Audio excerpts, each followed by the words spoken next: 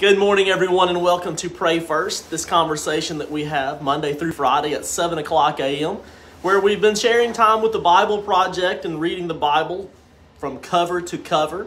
But also we talk about different topics and subjects, and you and I have the biggest small group at 7 a.m. in the world every day, right here at Pray First. But Pray First is more than a conversation, and those of you who have been here for a while understand that.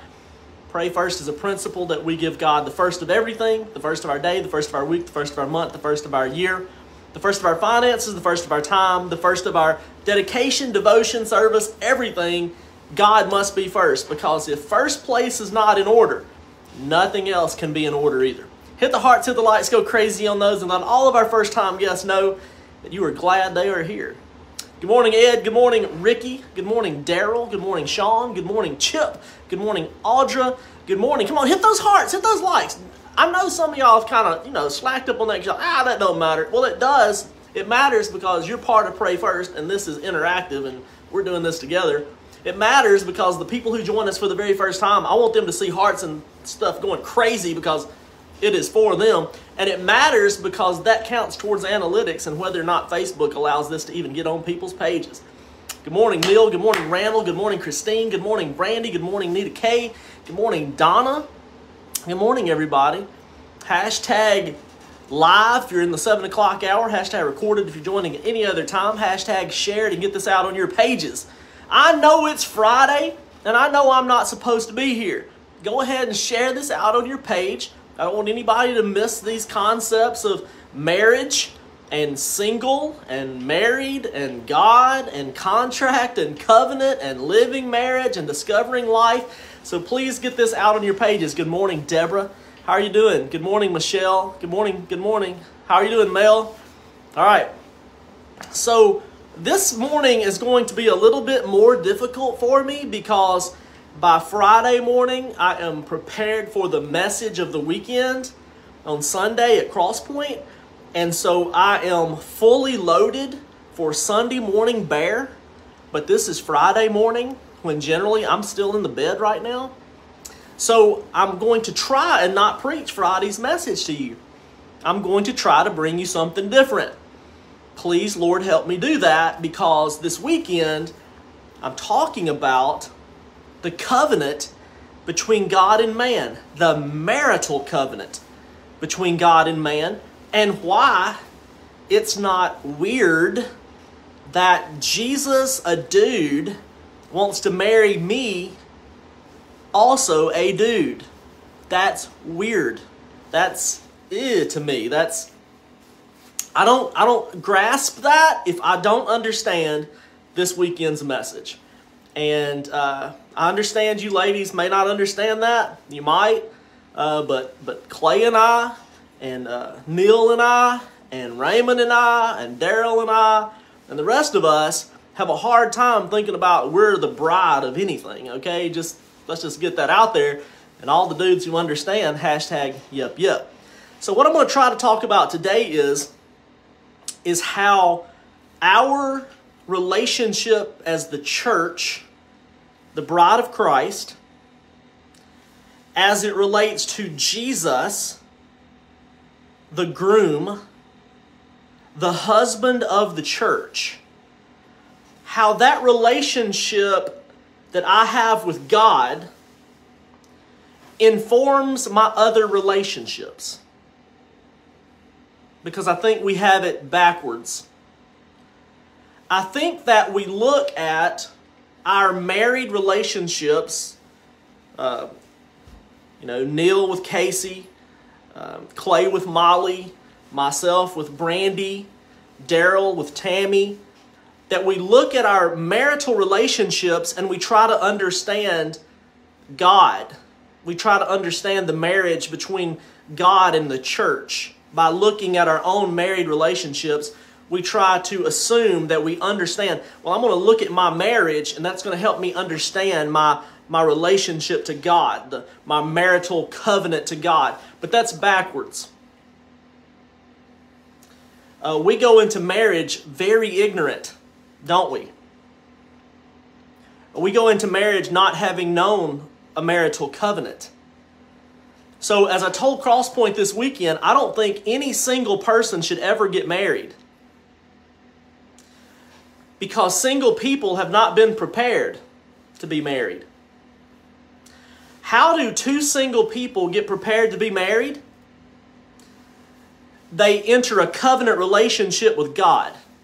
Now, I also want all of you to understand this. And when you enter that covenant relationship with God, you begin to understand your marriage based on what you've learned about a covenant relationship with God. So don't try to learn how to be married to your spouse. Don't try to understand God through your marriage. If you want to know more about marriage, understand the relationship that you have with Him. I also want to speak to everyone who's not married. This is so important that you understand that a living marriage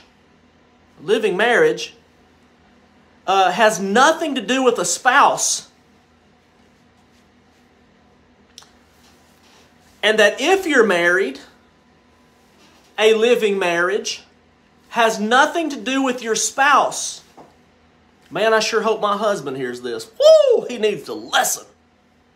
Man, I tell you, I love what you're talking about, Pastor Doug, but if my wife doesn't change, we can't have a living marriage.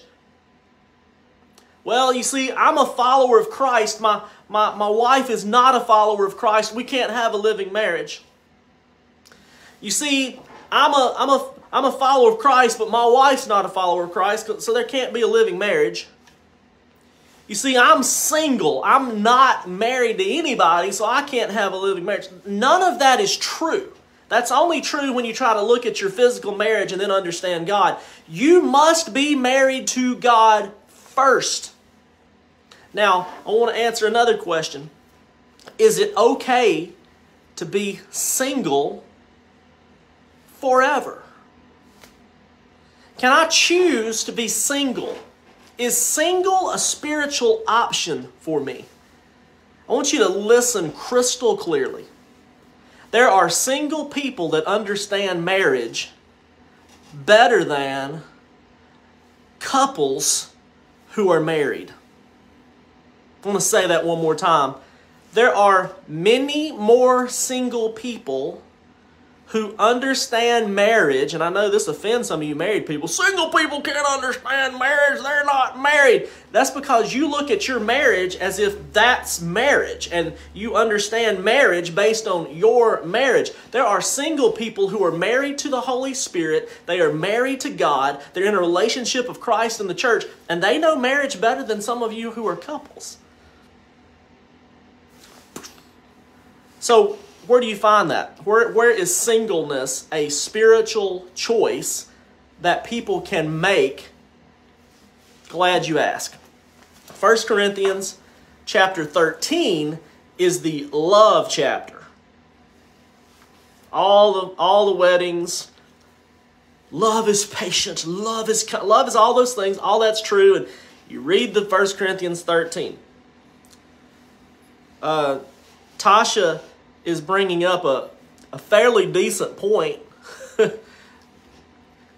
Jesus was physically single, but he'd been married to Israel for thousands of years. And I can't get into that teaching right now, but she's right. Here's someone else who was single. The dude that wrote 1 Corinthians chapter 13 about love, single. 1 Corinthians chapter 7, he writes this. Paul says, "Now regarding the question you ask in your letter." Now, I'm going to read what he says, and then it's going to tell us what the question was that was asked in the letter. "Regarding the question you ask in your letter, yes, it is good to live a celibate life." Yes, it is good to live a celibate life. Paul says, now regarding the question you ask. So, the question was asked of Paul in a previous letter. Is it okay to be celibate? Is it okay to be single? Paul answers the question. Yes, it is good to live a celibate life, but because there is so much sexual immorality, each man should have his own wife, and each woman should have her own husband. The husband should fulfill his wife's sexual needs, and the wife should fulfill her husband's needs. The wife gives authority over her body to her husband, and the husband gives over authority of his body to his wife. Do not deprive each other of sexual relations unless you both agree to refrain from sexual intimacy for a limited time so you can give yourself more completely to prayer.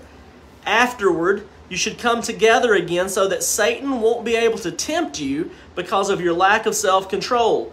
I say this as a concession, not as a command, but I wish every one of you were single just as I am. He says, I issue this as a concession. This is not a command, but I wish that every one of you were single just as I am. But God gives to some the gift of marriage, and to others the gift of singleness. Verse 8, so I say to those who aren't married and to the widows, it is better that you stay unmarried, just as I am. But if they cannot control themselves, they should go ahead and marry. It's better to marry than to burn with lust. Now he goes on down there and he talks about all of the problems that pop up and come up. But point blank, to all of you who are single and to all of you who are married, listen to me. Every one of you who are single and every one of you who are married, your covenant relationship with Jesus Christ comes first.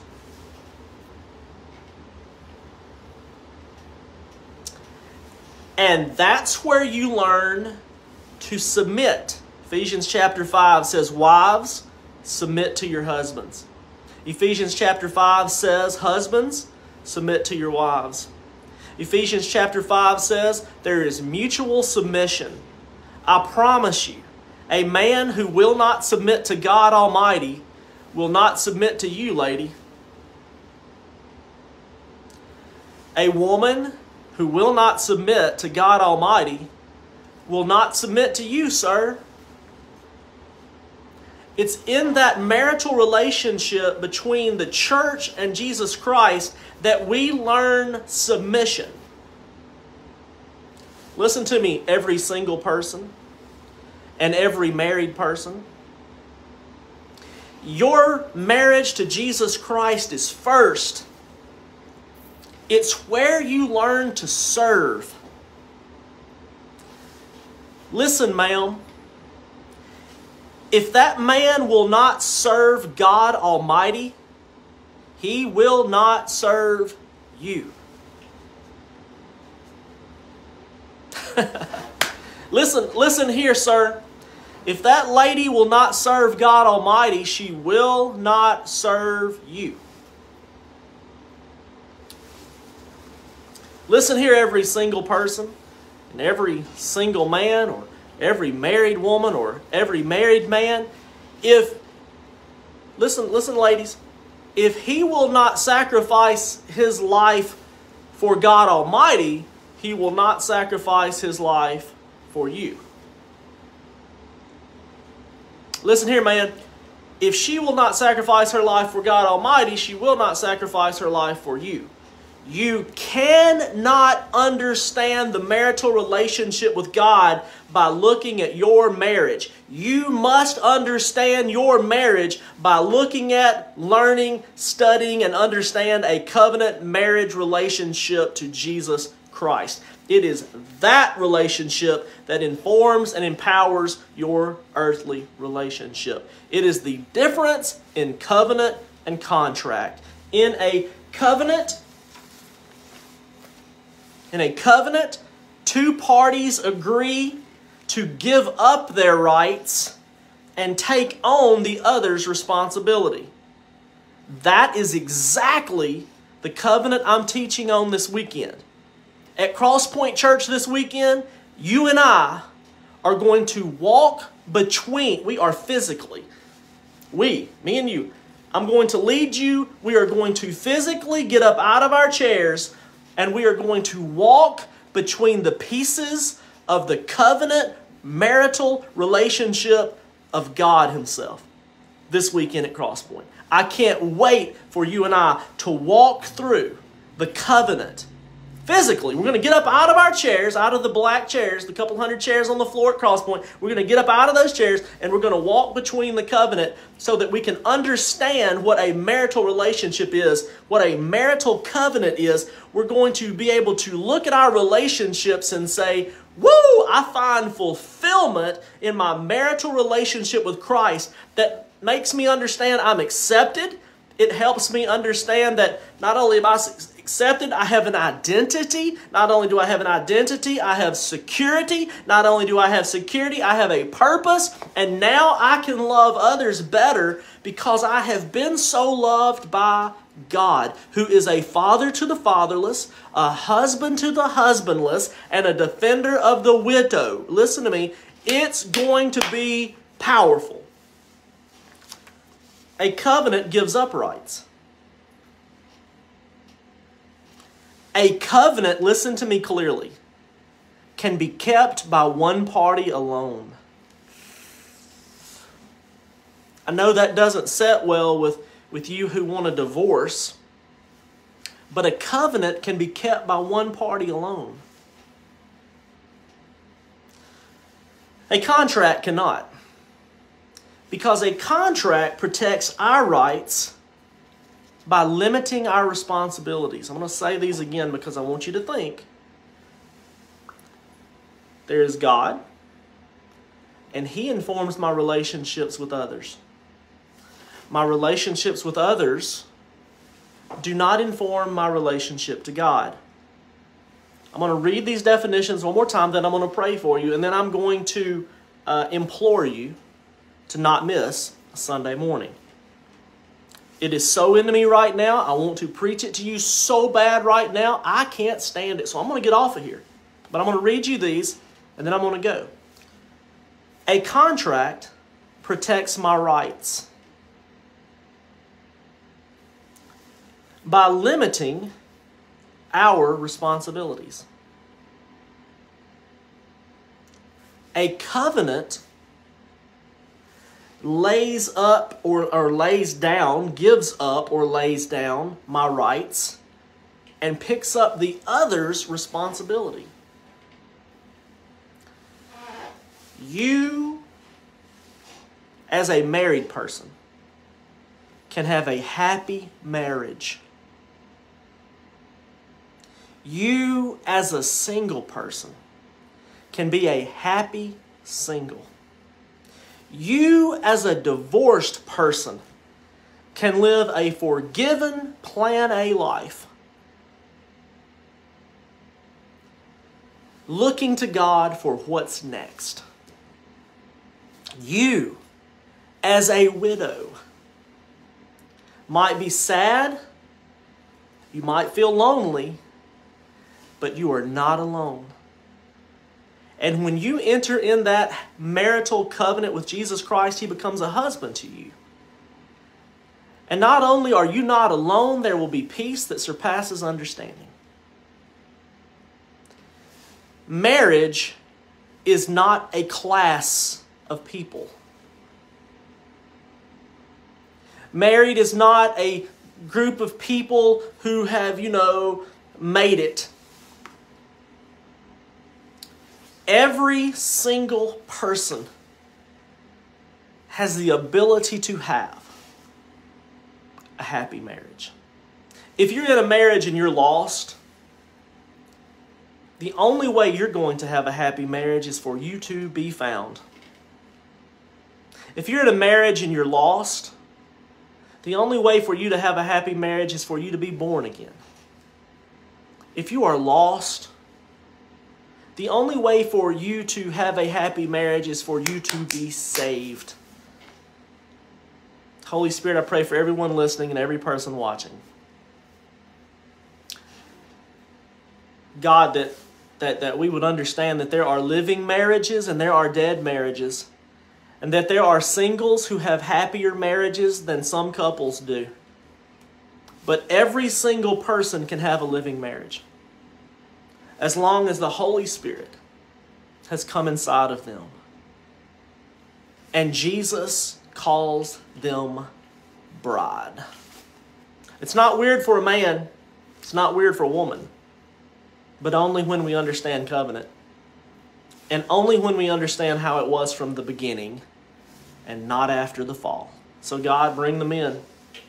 Bring the men in this weekend. If there's a man out there listening, bring us in because we need to hear this. We cannot fathom. We cannot understand. It is not enticing to think we're going to be some kind of bride with some kind of wedding dress and we're going to be presented to some groom. That does not entice us. That revolts us. That repulses us. That doesn't draw us. That pushes us away. But help us, God, to understand this. We're not trying to look at the marriage relationship between us and you through the eyes we have for marriages we have here. We're trying to understand our marriages here by understanding our marriage there. In Jesus' name. And all God's people said, amen. Hit the hearts, hit the lights, go crazy on those. And Debbie, I'm loving this series too, but it's stretching me pretty bad. All these, I've never preached on this. I've never taught on this. I've never thought about this. I've never heard this. This message series is vast, and it's too much. It makes my head go, but we're learning how to have a living quiet time, living worship, living marriages, living faith, living works, all these living things. So we're just going to have to get used to it. It's going to inform everything from now on. I love you guys. Hit the hearts, hit the lights, go crazy on those. Hashtag live, hashtag recorded, hashtag shared. Get this out on your page. And this weekend we're going to have a very powerful message, but we're also going to get up out of our chairs and we're going to walk between the pieces where Yeshua kept the covenant, keeps the covenant for us. One party doing all the work. It's a cool thing. I love y'all. Bye. I'll see you Sunday.